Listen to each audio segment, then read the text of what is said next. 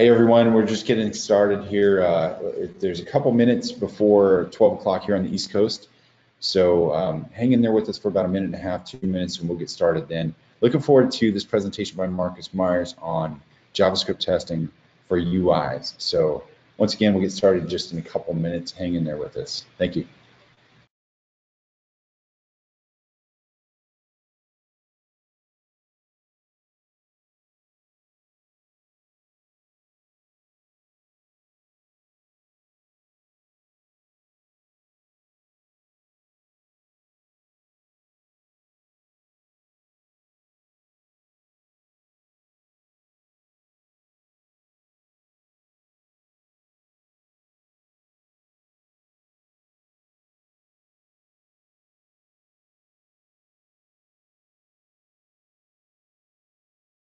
All right, so my clock says noon on the East Coast. So let's get started. My name is Paul Merrill. I'm with Beaufort Fairmont Automated Testing Services. I'm happy to be here today. At Beaufort Fairmont, we focus on test automation. We help companies with their challenges with test automation, setting up strategies for them, and then helping them implement them. We do that through consulting, training, and dedicated experts. So if you need help with test automation, give us a yell. Marcus is one of our employees. He's a consulting software engineer in test, and today he's going to be talking about JavaScript testing for UIs. That's changed a little bit. We talked a little bit about Typescript as being a part of this and testing UIs. As we've gone along over the last week or so developing the talk, as Marcus has developed it, we've realized that we're probably only going to dive into the JavaScript part and testing some components with JavaScript and focusing on a tool called Jest.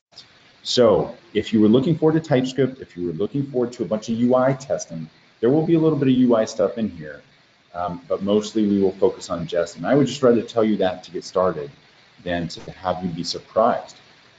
Completely understand if you had different expectations, but want to make sure to set that up to begin with. So once again, glad to be here. I have started this thing several months ago, and it's been a couple months since we've been with you guys, and I appreciate you being online today for this webinar.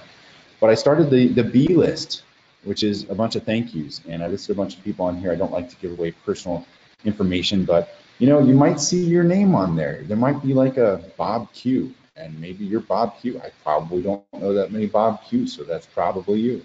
But these are people who have done good things for us, whether they are customers, whether they're people that we work with, vendors, whoever they are. I just want to say thanks, and this is one way to do it. So if you made the B list today, I'm excited for you. Make sure to tweet about it with @BeauFairmont and D. Paul Merrill. So as we get started here, I always want to tell you guys about upcoming events. I'm going to be speaking as a panelist for the Automation Guild coming up in just a matter of a couple weeks. The Automation Guild, if you don't know, is a wonderful test automation online conference. It's put on by Joe Calantonio, who's the host of Test Talks podcast. He does a terrific job with it. He brings on a lot of great talent for test automation. The pricing is wonderful.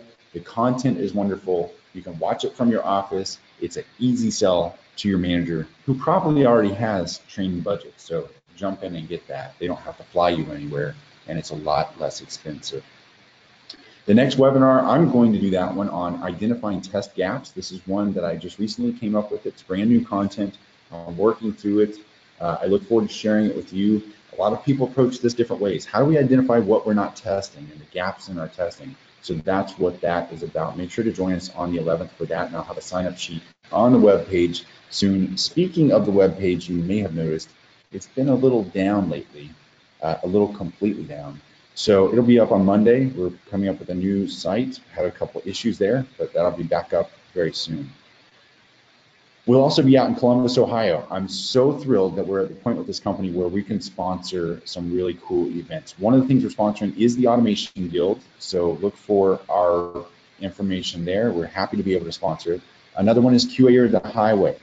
This is put on by the group QA or the Highway up in Columbus, Ohio. They're a group of testers that put on their own nonprofit deal there. They get about 500 people a year, I understand. I've never been to Columbus, so this should be fun on the 19th. We'll see if I can slog through the snow there. Raleigh, North Carolina, the TriTalk meetup. I'll be speaking there on the 6th and looking forward to meeting some new people there. A couple other things coming up, but I couldn't get them all on the slide. I wanted to make sure that I shared with you whatever I could. So if you're going to one of these events, make sure to reach out and say hi. I can't wait to meet you there. Everybody knows, hopefully, we do a $50 Amazon card giveaway. All you got to do is stick around and pay attention, and you may be the one to win this. So with that said, I want to introduce Marcus to you, and I'm going to bring him off of mute here and start shifting over to his screen and all that, if I can remember how to do this. Hang in there, hang in there. Let's see. So, Marcus, are you there? Yeah, I'm here. How are you guys doing? Hey, well, thanks for being here today. I'm going to make you the presenter and pass this off to you, and then I'm going to do your Excellent. intro here as soon as that gets started. Marcus has been with us for a while at Beaufort Fairmont, and we're happy to have him. He does wonderful work for each of our clients that he works with. Marcus is a consulting software engineer in test at Beaufort Fairmont Automated Testing Services. Marcus earned his degree in web design, but quickly gained a knack for testing through on-the-job experience. A jack of all trades and perpetual learner, he provides consulting, training, and other services related to automated testing to several clients. When working on a project, Marcus' goal is to expand the stability and depth of automation efforts using the appropriate tools, frameworks, and approach. Marcus, you know I'm thrilled to have you here. Thanks for doing this. No, thank you, Paul. Thanks for having me. I'm really excited to present this and really appreciate everyone hopping on. And hopefully we learned something fun today and maybe inspire some people to start doing more JavaScript testing. So. Yeah, so look, before I drop off of here, before I go on mute and turn my face off, there's a couple things I want to do. Number one, I want to tell you you're sharing a blue screen right now. Number Oh, two, excellent. I'm going to pull up a poll, and that's going to change what everybody sees. We're going to do two polls really quick. Number one, what is your current role? I like to know about this because it helps us gauge the content that we give you. So Marcus is going to look at the responses to these, and we're going to figure out exactly how to gear this. Right now, it looks like Test Automation Engineer is winning, which is what I would expect. So that's cool. We've got about 56% of the vote in, and I'll close it off here in just a minute when we get closer to 70, and there we are at 70. Give just one more second, get those votes in. All right, 77% of the vote, and this is what I see. Let me see. I guess I can't share it here. So 49% test automation engineers. I can share it. Here we go. Test automation engineers. A few managers. Always good to have them around so we know what to do. Developers, testers. Interesting. It's always interesting to see those. I'm going to do one more of these. I'm going to hide the results and share one more, and then we're going to jump into the content. So this poll says, how much experience do you have testing UIs with JavaScript or Jest? So yes, some, or none. JavaScript or Jest. And that is an or, it's not an and. So I guess it could be an inclusive or exclusive or. What do you think, Marcus? Inclusive, exclusive or? I don't know. So 40, let's see. So I'm going to close this out. We've got 83% voting, and share the results really quickly. So none, 46% none, and 36% some. So this is, you guys are in the right place. Those of you who said yes, if there's anything you can add to the conversation, add it into the questions or the chat. And Marcus, you're on. Awesome. Can you see my screen right now? We can. We see the intro to JavaScript testing slide. Awesome. That's what I'm doing. That's so great. All right, let me move things around real quick because it's blocking my side of the screen a little bit. Excellent. Well, thank you everyone so much again for attending. I really appreciate you showing up, and I want to apologize to anyone that did come in, maybe wanting a more UI focused webinar.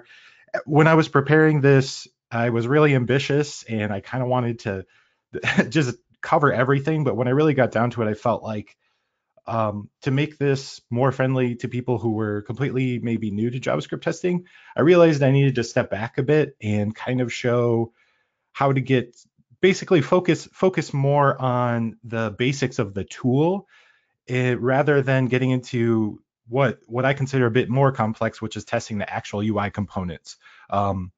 I kind of wanted to focus on getting a little deeper into the logic part of the JavaScript, because then the tests tend to be a little more simple, a little more understandable. And then it would help us focus on just how the tool works rather than maybe how components work. And if this is something, at the end that you guys are interested in learning more, we would be happy to do more webinars where we can go deeper into mocking, because that was another thing I wanted to do, is I really wanted to do mocking.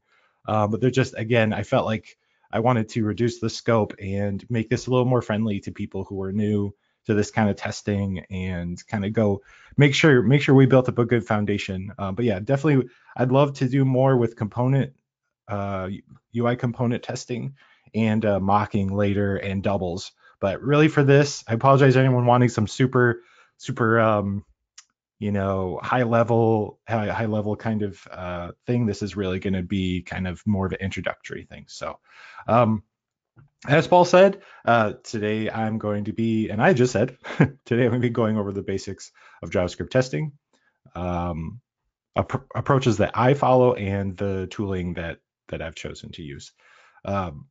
Getting started with JavaScript testing can be really intimidating. I think it's something that it's still kind of new, honestly, at least at this scope. When you introduce Node.js, and as the stack moves forward, it can get really intimidating, and it can be difficult sometimes to figure out what to do. And this is especially hard too. Not a lot of testers have web development experience, and that can be really helpful for JavaScript testing. So I'm hoping with today's webinar that I can change that by showing you guys some tools, by showing you some approach to think about when testing your web applications. And there we go. It's like, don't betray me, PowerPoint. So let's get into more details about what exactly I'm going to talk about today. So first part is I'm going to go through an intro to or a preview or overview of the JavaScript driven stack.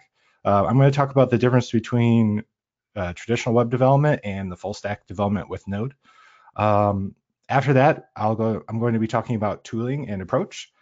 This is where I'll talk about what tool I'll be using, kind of the whys and hows, and kind of my approach or principles to testing and what I'm trying to achieve. After that, we're going to get into more nitty gritty, the meaty stuff that a lot of people like. We're going to get into a test demo. I'm going to talk about the different features of the tool, kind of break down the different parts of what a test is to this tool.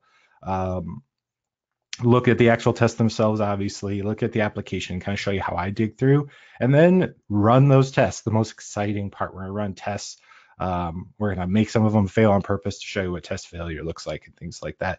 And then time permitting, we're going to hopefully answer some questions. So let's get started. Let's talk about the JavaScript driven dev stack. So JavaScript, exciting. JavaScript has been around for over 20 years. It's old enough to buy a pack of cigarettes, but not old enough to drink yet, so it'll get there. Initially, it was used for front-end development. This is to basically drive web page scripting. But now the language has really kind of taken off. It's gained a lot of popularity with the introduction of server-side applications language with Node.js. So let's look at the traditional stack first. So obviously this is a traditional client, server, web server, and database stack. And with this, the majority of the business logic is on the server side with Java, Python, PHP, C++. You choose what you want to use, basically. So in this instance, the backend does a lot of the heavy lifting, and the presentation layer is essentially just a result of server-side rendering. So your backend code basically is going to, serve up. You're going to need a web server, a dedicated web server, in fact, from your application server. This usually requires a team to have a dedicated front end, backend developer, a lot of times a DBA. When you think about testing with a stack like this, most people think for the UI, they're thinking, Selenium WebDriver or some manual testing for the front end, and then like unit integration testing at the code level. So let's look at the full stack to show some comparison here. So This is kind of a model of the full stack dev. So what you'll notice here is that a full stack dev with Node.js kind of moves the application code forward in the stack. The great part about this is that there's now like a common language throughout the stack, with it being, whatever your scripting language is. In our case, it's going to be JavaScript. So the idea of that front end dedicated developer and back end developer is kind of less relevant. Now you're kind of looking for a full stack developer. Great part here is that there's no need for a dedicated web server, since there's no server-side rendering and the page is essentially static, and it's going to get served up its content through like REST API. It's going to serve up some JSON usually, or it's going to get rendered. Your data is going to get rendered somehow through JavaScript and scripting. So another kind of advantage of this approach and why people are really adopting it is there's better performance and speed compared to the traditional stack. And the reason that this is important, and I wanted to kind of introduce, is that this shift really, I believe, changes the skill sets and approach required for testing. The mindset of the traditional separation, where your backend code is very kind of much more separated from your front end code, just isn't the case anymore with Node. The stack really kind of, like I said, it pushes forward and it shrinks. And that's what I want to kind of get into next, is kind of how now that really is going to change the way that we approach testing and think about testing web application. And really quickly, here's some examples of some full stack JavaScript. For front end, you've got like AngularJS. I'm sure you guys have heard a lot of this, and you may even be working with a team that's using some of these. We've got React, we've got Vue, Knockout, Backbone.js. I think one maybe they're missing here is probably Ember. And then your backend, you've got Node Express, Meteor, Sails, REST-fi, Keystone.js, and then for database, if you're really brave, you could use MongoDB. I think it's a cool tool, but I've just had some pains working on some teams with it. It's a cool database, a NoSQL tool, but there's also MySQL, very very tried tested. Postgres, SQL, CouchDB, and Cassandra, as well as I think MariaDB is another one that I think is really gaining popularity. So, kind of getting back to my point there is how does this change testing? I think because the stack is shifted forward, more of the application logic is available to us as a tester. And the great part too is it's all kind of using a common language. So the development code, especially for maybe a new tester getting the JavaScript, you're going to be writing your testing in essentially the same language with the same syntax. So the great part about that too is now your developers are a resource to literally help you write automation, rather than maybe you're leveraging like a Selenium tool in that uses let's say Python, but then your developers are in some other stack. Or it's just I feel like with this, it's a great way then that the developers can be a resource to testers, and they can kind of help leverage that, since they are using a common language. Excuse me. So, and I think we kind of talked about this just a moment ago, but traditionally most of us look at web app testing, and we'll often think Selenium WebDriver. I think that Selenium WebDriver is a great tool for end-to-end testing and for browser testing, like compatibility testing, but it also has some limitations that can make it be really fragile and error prone. You need to have a web server, a WebDriver server set up. You need to have some sort of browsers set up that are ready to test. You have to worry about the browser drivers and having the newest versions. So there's just a lot. There's a lot there that can make fragileness. There's a lot of configuration. So I wouldn't want to put all my testing kind of into that basket, at least from a front end aspect. With a full JavaScript stack using Node.js, we can now test the UI components that make up the static page and the scripting that drives functionality through the JavaScript. Then we could use UI testing more for specific test cases and like I said before, browser compatibility and a small subset of end-to-end workflows. So let's get into tooling and approach. So tooling and approach. There's Luigi there. His tool of choice is going to be a hammer, and sometimes it feels that way in test automation, right? Sometimes it feels like you just got to take a hammer and you just gotta smash what you're doing. So there's a multitude of JavaScript testing tools out there, and it seems like there's like a new one every day, honestly. I would guess that most of you out there are probably most familiar with Karma, Mocha, and Chai. I'm trying to remember what the results of that survey was, if you guys were familiar with it. And those that stack is like a great tool, but it kind of conforms to more of the traditional testing stack. For me, and Paul already kind of mentioned what I'm using, but I don't really, I've kind of shifted from using Karma, Mocha, and Chai to Jest, and that's for a few reasons, which I'll talk about, try to kind of go through briefly. So again, why not Karma, Mocha, and Chai? One reason is that stack has a lot more dependencies compared to Jest. The tests overall tend to be slower. This is a side effect of using a real browser environment.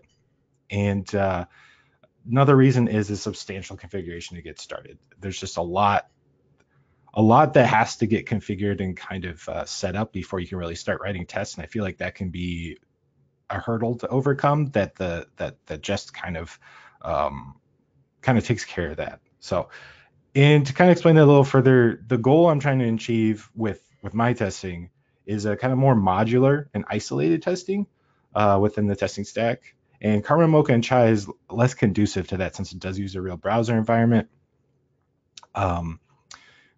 So, like I said, having that real browser environment is great if you're wanting to test browser compatibility, but it also adds that extra layer of kind of flakiness and instability that can make it a little more of a challenge to really focus in on the JavaScript and even the UI components that generate the static pages. So we already kind of mentioned it before, the tool I'm using is Jest. Jest is a node-based JavaScript testing tool, and their tagline is delightful JavaScript testing. And to be completely honest, it is really nice. It can be delightful in the fact that it seems to work so well. It seems so just logical in its approach and ease of use. It was developed by Facebook's JavaScript Foundation team to test JavaScript code for React applications. But now they're touting this tool as a test for testing any JavaScript application. And it's getting a lot of traction in the JavaScript development community. So the main selling point of Jest is that it's zero configuration testing platform. And if you're building using React, Jest is already configured when you create a React project. So that's completely true if you're using React. I would keep in mind though, this is where that tagline maybe has some gray areas. Jest does require some minimal configuration if you're using a different stack. You're going to have to install it with npm. You're going to have to set up your environment file. There's some stuff you're going to have to do. Let's say you're using AngularJS instead. It's going to require some small amount of configuration. So to be fair, the tagline is true to an extent, but even though, either way, if you're using like Mocha and Chai, you're going to have to do some configuration setup. With Jest, it's still very minimal. So who is using Jest? Well, look at these great logos. So we've got obviously Facebook, since they developed it. We've got Twitter that uses it, New York Times, Spotify, Airbnb, Instagram, and a lot of others. So I think for me, this may seem innocuous to some, like, well, why does it matter who's using this tool? For me, knowing that there's a solid adoption base from the tech leaders in the app development world is a good sign. This tells me that Jest isn't going anywhere, and that support for it and resources will continue to grow as the tool kind of grows and as adoption increases. So I think this is a good sign that it's a good tool to investigate. And I'd like to kind of talk to a little more of the details, even though I touched on someone kind of talking about the differences. But so Jest may not be the best tool for your organization. This, depending on your tech stack, depending on the skill sets in your team, but I want to highlight a few aspects as to why it could be a good tool for your organization to look into. First off, this is kind of one of my favorite parts about Jest is that it uses this really fast emulated browser called JSDOM. I don't know if you're familiar with Phantom JS. A lot of people use it for Selenium testing. I think it gets used in a few other stacks, but this is somewhat similar to that. It allows us to focus on isolating the JavaScript and the components without validating browser compatibility. We still have a DOM. We still have, basically a place for the static site to render, but we don't have to worry about maybe the difference between Chrome or Firefox, or maybe Safari and Edge. It's more about right now, let's focus at the most more isolated level to make sure that in this kind of curated DOM environment that our JavaScript works the way that we expect. The next part that is really great about Jest is it has built-in code coverage. You're going to hear this quite a few times about the great part about Jest is because it's zero configuration, it also means pretty much everything you need to get started on your basic test is built in. You're not going to see a lot of imports to get things done. So built-in code coverage is another thing that's great about Jest. It's completely built in, no additional setup or libraries needed, just add -- coverage to your Jest command. And you can even configure this in your package.json, which I can kind of show you guys that if you want. But essentially, it's literally no configuration code coverage. You can get a really good idea where your code's at, where your tests are at in coverage. So third one is it has, again, kind of touting its built-in capabilities. It has a built-in robust mocking capability. Again, no need to import separate mocking libraries since it's baked in. Fortunately, the scope of this, it's trying to stay at a very basic level. Mocking is I think it's a higher level skill set. I definitely, if this is something you guys are interested, email us, tweet at us. Let us know if you're interested in seeing Jest mocking or even just JavaScript mocking. We can look at, because you can bring mocking libraries into Mocha and Chat. Let us know. I'd love to do that, but unfortunately, with the scope of this, I didn't feel like there'd be time. But Jest does have a great built-in robust mocking library. No need to import that. Another great thing about Jest is parallel execution. Again, another thing I'd love to demo. This is like going through a list of things I'd love to just do a whole webinar on for you guys. So again, let us know if parallel execution is something you're interested in. Just let us know. Hit us up. So as your test suite grows, this is a huge benefit in reducing time to run your tests when you can run them in parallel. And it could even allow you, if you want, to leverage your tests. It's kind of like a light performance set if desired. Maybe you don't want to get into a new stack just yet. You could basically run a lot of tests in parallel and see how your application performs. And last thing that I kind of want to talk about is Jest is really easy to integrate other tools and libraries by installing through npm. Starting with that that base of no config really makes adding libraries really fast, and it decreases your ramp up time. You literally usually just jumping in, just understanding the app and starting to write tests. So let's get into approach. And again, this approach is it may not apply directly just to JavaScript testing, but I wanted to kind of touch on this to help you guys understand as we go into the demo what my approach is, what my intentions are with when I'm testing an application like this, and kind of what some of my goals are, and the things that I kind of try to attain as I'm writing, and also when I'm trying to vet tools or trying to create my own framework wrappers around different tooling. So first one is isolation. So we really want, and I've kind of already gone over this a little bit, but we want to isolate the code as much as possible and focus on testing and verifying the smallest piece of functionality. generally, the more we attempt to verify or act upon, or the more actions we take in a test, the more fragile the test is going to be. We also want the tests themselves to be isolated in the sense that one test shouldn't rely on another. It shouldn't be a chain of reliance, because that can cause a lot of fragileness. They should really be, this is also, you may have heard the term atomic testing. Basically, we want our tests to be atomic and very self-reliant.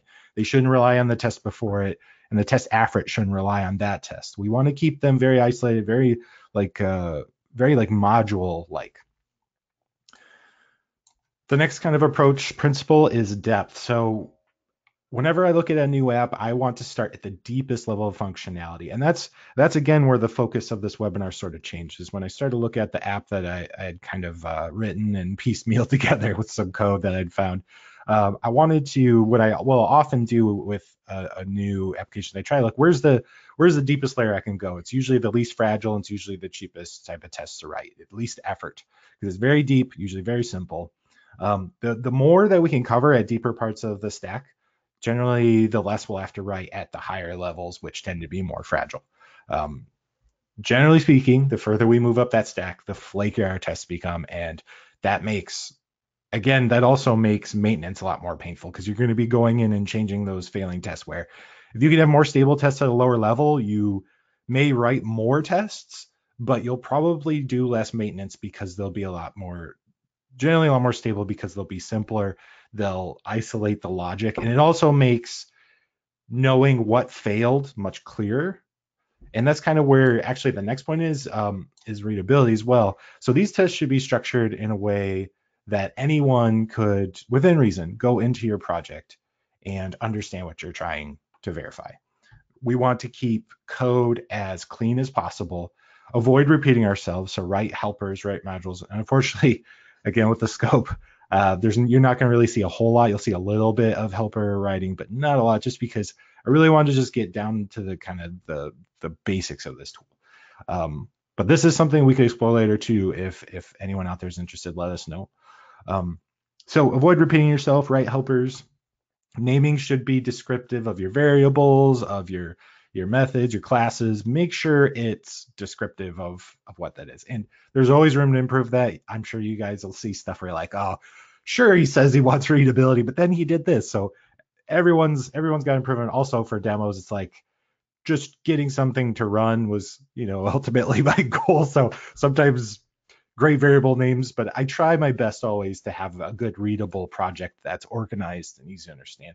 And so this one, the principle that I kind of go for is I go for code coverage. So even though code coverage doesn't necessarily reflect that we're covering all of our test cases or our regression tests, it's still a good metric that we want to be aware of when writing any kind of testing. And in this case, we get it pretty much for free because of the tool we're using. So that's great. So enough talking. Let's get to the demo. So I'm going to break into the app and kind of show you guys how it works.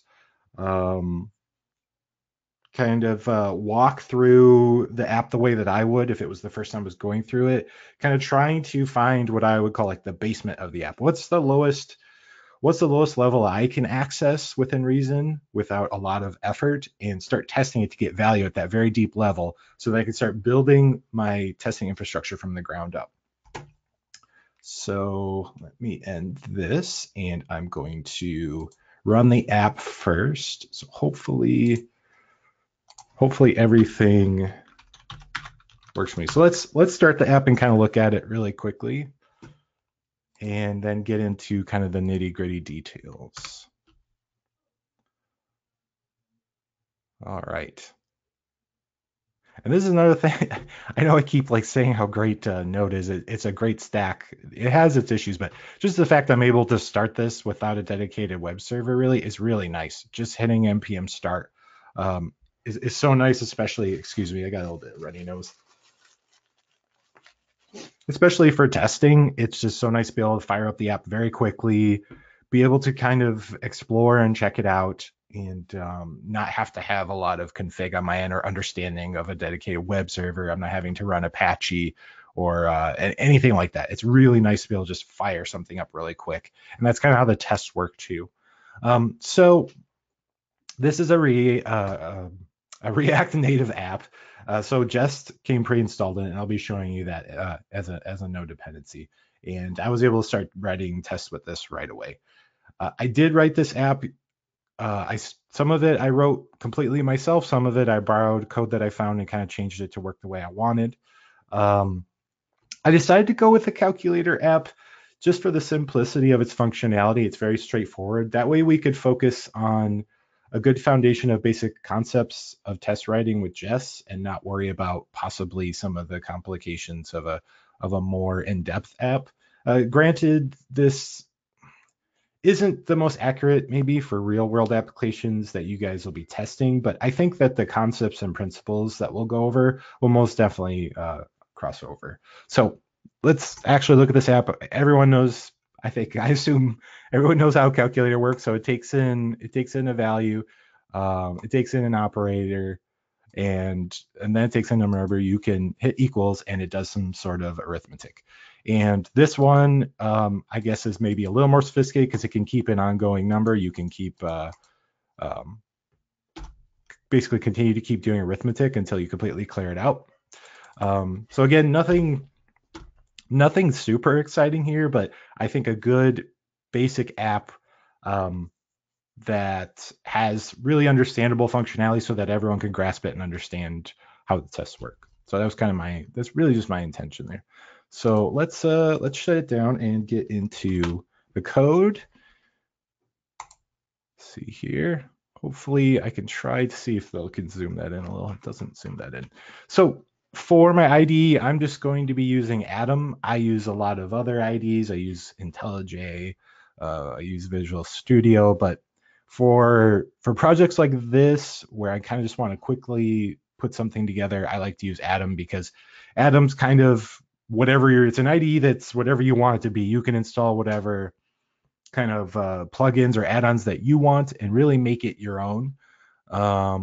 It's not set up best for Node right now. That's something that I realized when I was kind of working on this and kind of developing the app and developing the tests. So, but what's great is that I can put the work in and look for some good add-ons and determine what I want this to really be. So,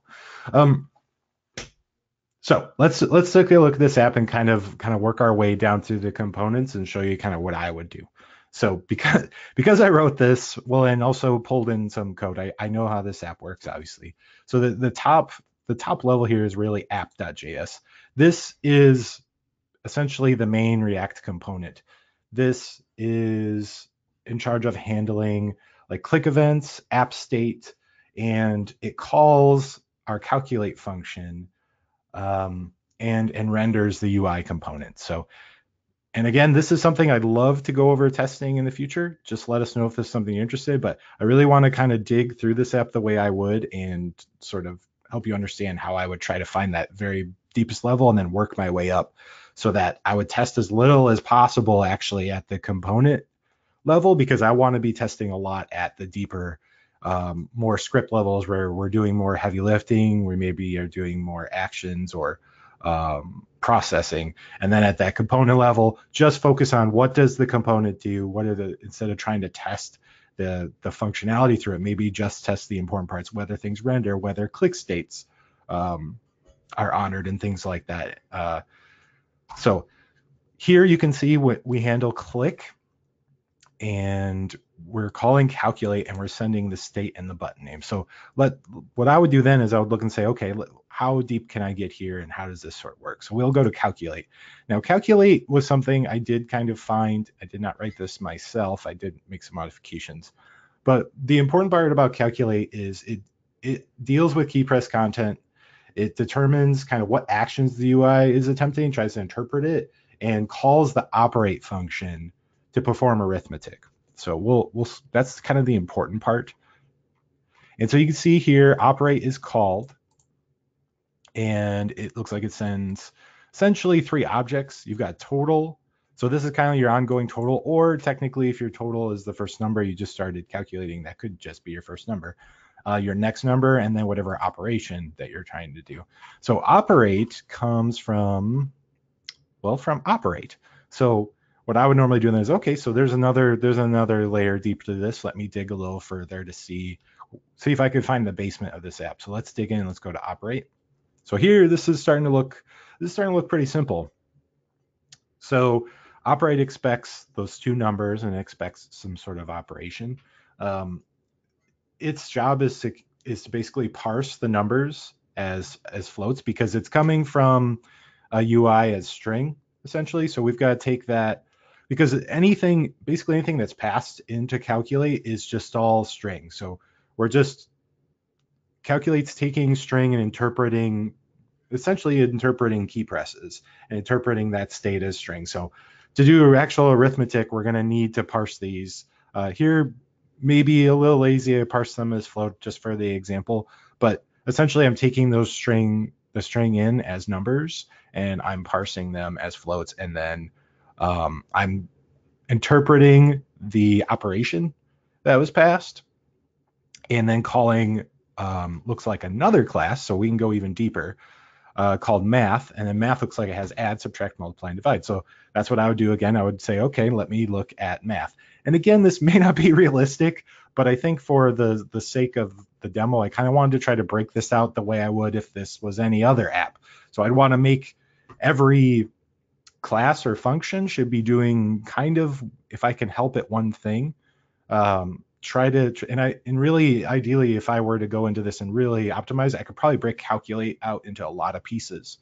But for the sake of this, I had to kind of borrow some of the code for calculate. It wasn't something I had the time to kind of write, so I did have to use some borrowed code there. So let's look at math. So this is kind of the basement of our application, right? You can't really, there isn't any other sort of deeper application code for this.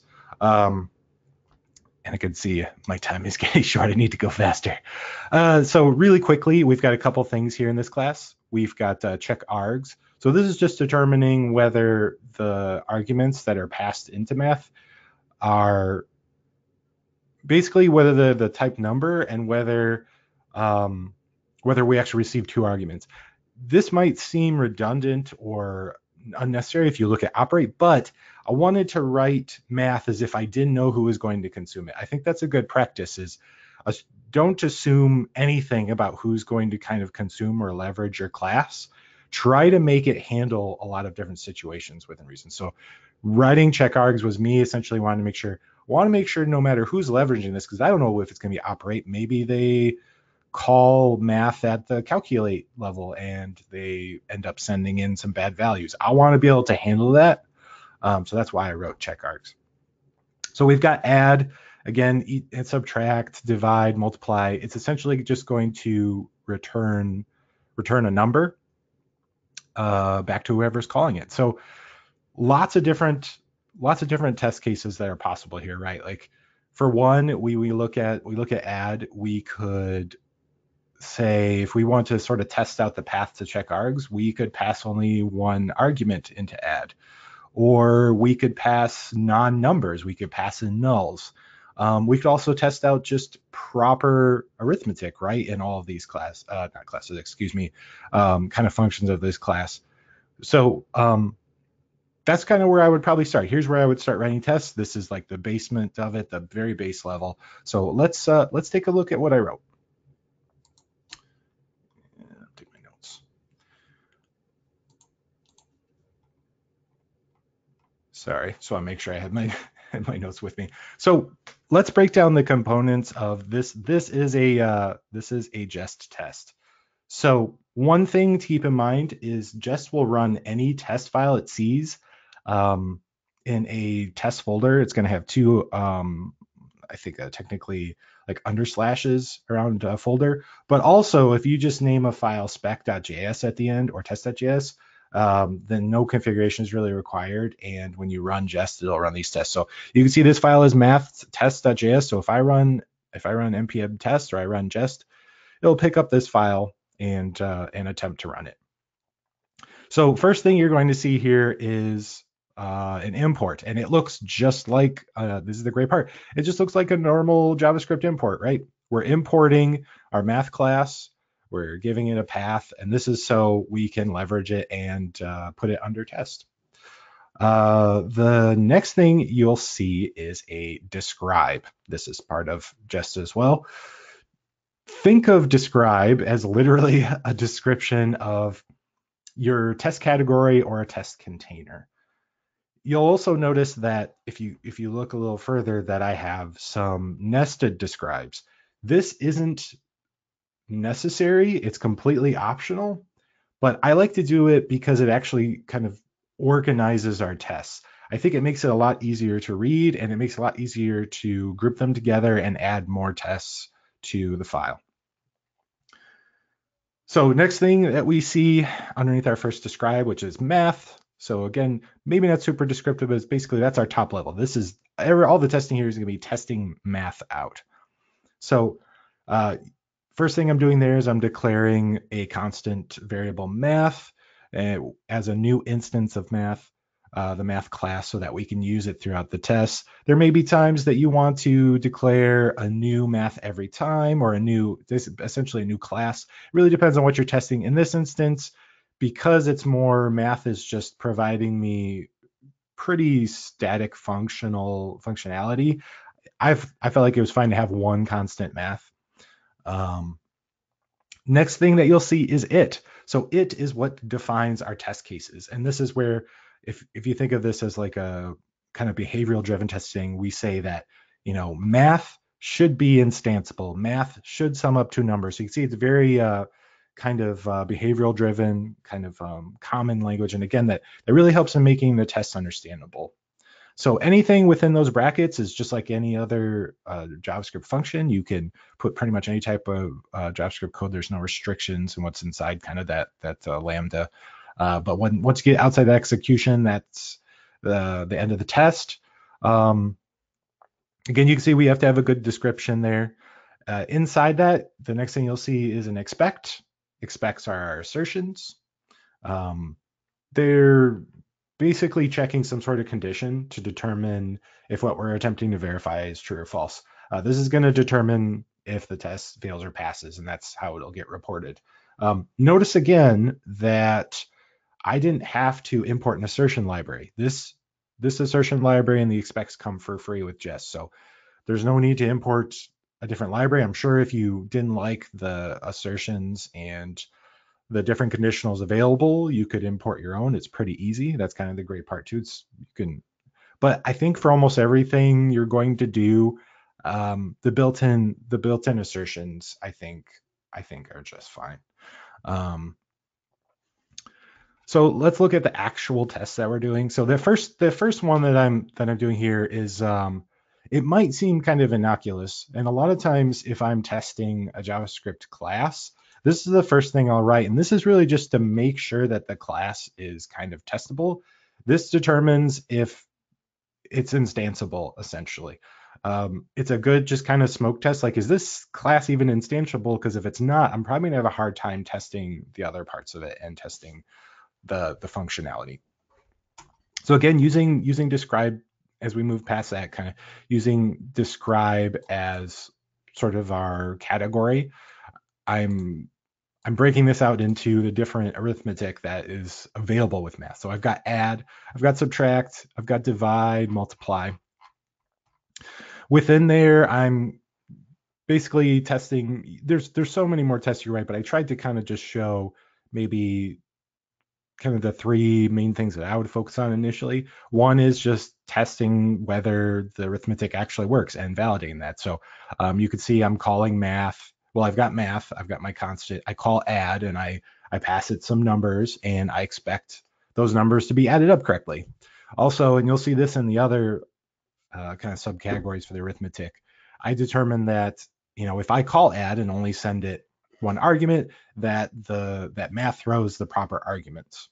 Also, I make sure that if for some reason someone calls math and they send basically non-numbers, that an exception is thrown. And you'll see that repeat through the rest of these.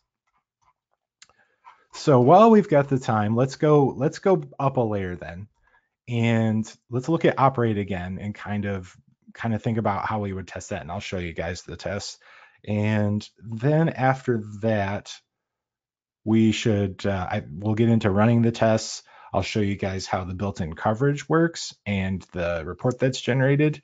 And I think then we'll be we'll be right on time then. So let's look at operate again. So again, operate's going to calculate's going to call it. It's going to have two numbers passed in and an operation. We're going to parse. Essentially, it's going to parse those two numbers because right now they're just string. It's going to interpret the operation by checking that string and determining what kind of operation. But let's say for some reason, operate was called. Something happened, later on in the app or higher up in the app that ended up sending kind of an erroneous operation. Maybe it sent a null. Maybe something failed in the component. So we want to validate this at this level. Ideally, we want to get as deep as we can. So basically, if that operation doesn't match any of our valid operators, it's going to throw an exception. And that's something we're going to want to validate as well. Just kind of like in math, we validated that if non-numbers were sent. Also, keep in mind that anything that is calling operate is expecting a string back. So that's something we can validate too. We can essentially validate whether what's returned from this is a string type. So let's get right into the test because I can see I am running up against time here. So let's look at these. So again, now also keep in mind operate is a function. Let's pop back really too quickly. So it is a function. So the import is maybe a little different and the usage is a little different. I don't need to declare a local variable for it.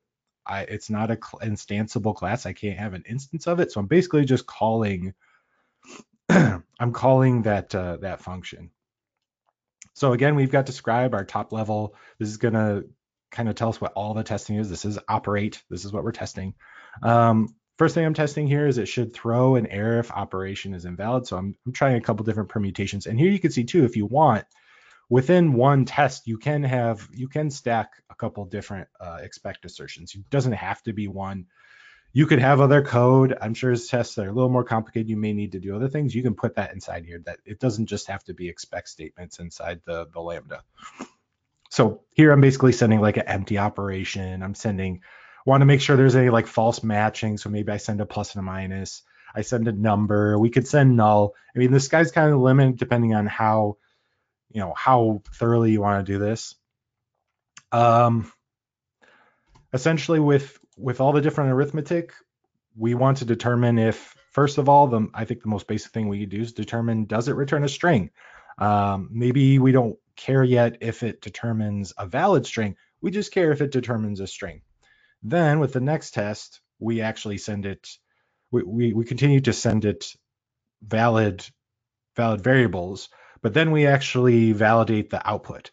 So again, this shows maybe it seems really redundant to test type of, but it kind of gets to a principle of trying to be, like I said, try to get as modular and isolated as you can. I think it is valuable to just make sure a string's returned. What if someone goes and modifies operate and it starts returning numbers? They forget to do toString or something gets changed and it just screws it up. Then when this test fails, I know exactly why. Because maybe at a glance, if I see that return string result of add fails, I may assume that add is broken, and so it may be like a kind of a red herring at first. And again, this is a generality, but I think when you get into more complicated apps, this is even more so helpful and more important to do. But then I know exactly why. I know that it failed because for some reason now it's not returning a string. Or the next level, it is returning a string, but now it's not returning the string I expect, essentially.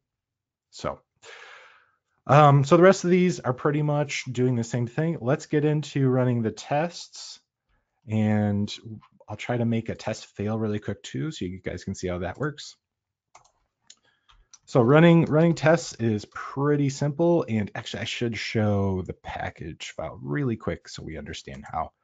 So maybe those not familiar with Node, scripts is basically when you call npm and you give it another argument, this basically configures what you're going to launch.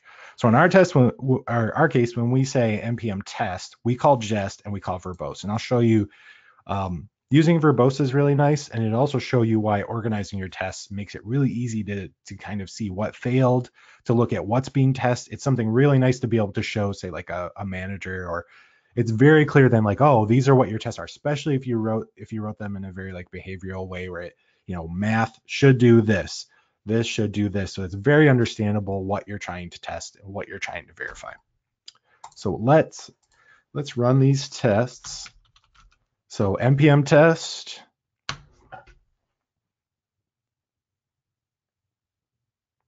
The most exciting part, right? You guys have been probably waiting the whole time just to see tests get run. So this is great. So we had 2 test suites. So it just considers a test file, a test suite. We had 22 tests pass and 22 total run. Took about 5 seconds, and we ran all our suites. So you can see, again, this is a really great kind of example of how using those describes to kind of organize your test makes it really clean, really clear to tell what's going on.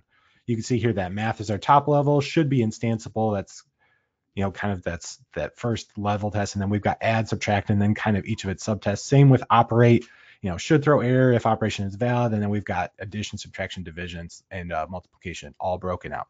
So again, really great. Let's fail a test real quick so you guys can see what that looks like.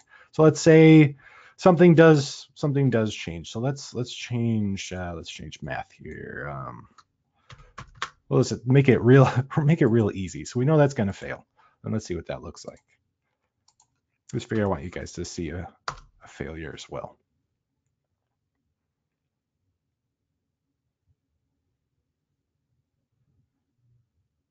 All right, so now we've got a failure. It says 1 failed and 1 passed suite. We have 1 failed test and 21 passed. So here is our error. So math add should sum up 2 numbers. It expected, basically it was checking for object equality, and it found that object equality to be false. So it shows us where it failed. So when it did addition and it returned this, it expected it to be a 5 and it wasn't. So that's basically what an error looks like. I also want to show you guys while I still have the chance here, the built-in code coverage and what is sort of provided when you run it. So let's run that. I'll clear my console really quick, and I should fix that test too because that's going to throw our coverage off. You don't want to fail tests for your coverage. So again, built-in coverage, really easy. Whoops. Unless you don't properly believe that's how it goes. I may have that syntax slightly off. Just in case, let me see when I ran it last time. Oh, come on, I had to have run it recently. There we go. Yeah, okay. So it's just basically an additional argument on a command. So it's going to tag another argument there. It's going to add coverage.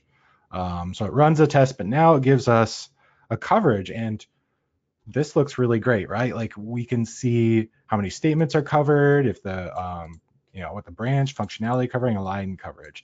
But it doesn't really end here. And it also it's great as it breaks out by file, breaks out by percentage. You get a good feel, what's covered here.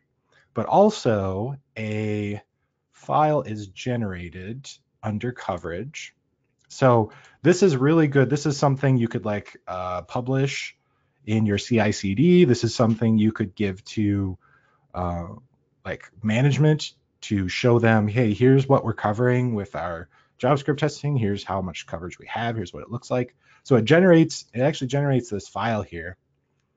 And let me see, we'll just open in File Manager.